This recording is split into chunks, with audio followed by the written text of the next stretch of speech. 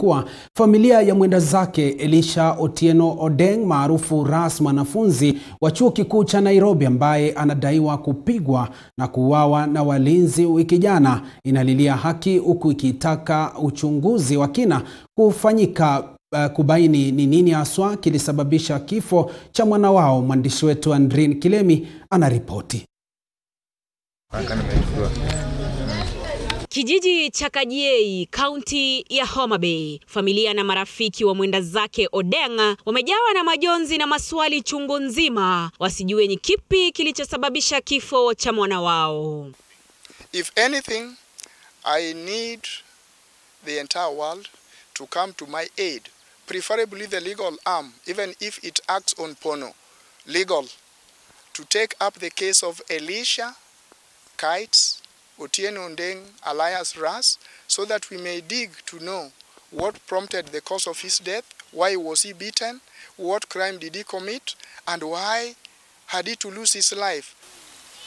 Sasa kinanishangaza, alifanya nini ili apigwe kinyama? Alifanya nini? Ni tendo gani alifanya iliombidi huyo guard kumshika na kwa jidanganya anampeleka kufanya nini?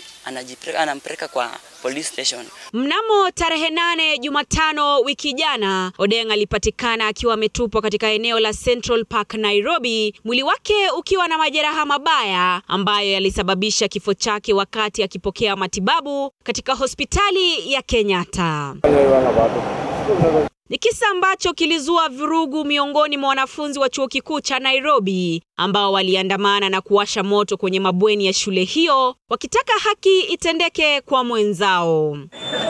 Mwenyekiti wa wanafunzi wa chuo kikuu eneo bunge la Karachuonyo, Felix Onyango, alilaani vikali tendo hilo na kusisitiza kuwa sharti chuo hicho kiwajibike na kutoa majibu ya mauaji hayo ya kikatili. We have to point fingers on so many people. We have to point fingers at the University of Nairobi, which is core mandate is to care for the security of the students. The second finger is being pointed again at the hired security firm called Lavington Security.